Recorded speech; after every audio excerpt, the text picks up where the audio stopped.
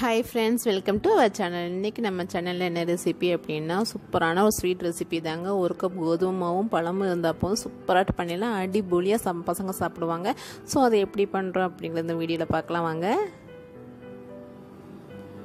So ஒரு half glass நான் வெல்லம் எடுத்துக்கிறேன். அது கூட 2 முந்திரி அப்புறம் 3 ஏலக்காய் போட்டுருக்கேன். போட்டு நம்ம கிரைண்ட் பண்ணி எடுக்கணும். ஸோ அதனால் மிக்ஸி ஜாரில் அதை மாற்றிருக்கிறேன். மாற்றிக்கிட்டு நீங்கள் பழம் இருந்துச்சுன்னா பழம் ஆட் பண்ணிக்கோங்க. கொஞ்சம் கனிஞ்ச பழமாக இருந்தால் ஓகேங்க. இப்போ கனிஞ்ச பழம் இருந்துச்சுன்னா சாப்பிடாம தூர போடுவோம் இல்லையா, இந்த மாதிரி பண்ணி கொடுக்கும்போது பசங்க கொஞ்சம் சாப்பிடுவாங்க, ஹெல்த்தியும் கூட. ஸோ ஒரு 4-5 பழம் அதில் ஆட் பண்ணிக்கிறேன். ஆட் பண்ணி நல்லா கிரைண்ட் பண்ணி எடுத்துக்கோங்க. இது கூட நீங்கள் 1 கிளாஸ் கோதுமை மாவு நீங்கள் ஆட் பண்ணிக்கோங்க. 1 கிளாஸ் போதும். ஸோ இது ஒரு 7-8 உருண்டை வரும். ஸோ அதுக்கு தக்க நான் போட்டிருக்கேன். ஸோ நான் 1 கிளாஸ் போட்டிருக்கேன். போட்டு நல்லா வரவிக்கோங்க. அது கூடவே கொஞ்சம் தேங்காயும் போட்டுக்கோங்க.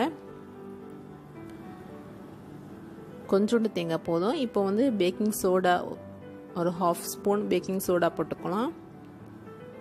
போட்டுட்டு நல்லா வரவி எடுத்துக்கோங்க.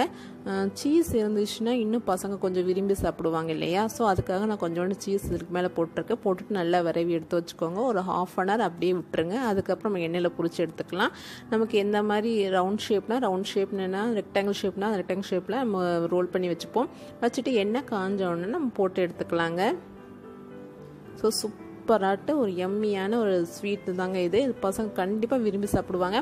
அதில் வந்து பழமும் இருக்கிறதுனால ரொம்ப ஹெல்த்தியும் கூட. ஸோ அந்த வீடியோ உங்களுக்கு பிடிச்சிருக்குன்னு நினைக்கிறேன். பிடிச்சிருந்துச்சுன்னா லைக் பண்ணுங்கள், ஷேர் பண்ணுங்கள், சப்ஸ்கிரைப் பண்ணுங்கள், மறக்காம பெல் பட்டனை கிளிக் பண்ணுங்கள். அடுத்த வீடியோவில் அட்டகாசமான ரெசிபியோட உங்களை மீட் பண்ணுறேன். until then bye bye.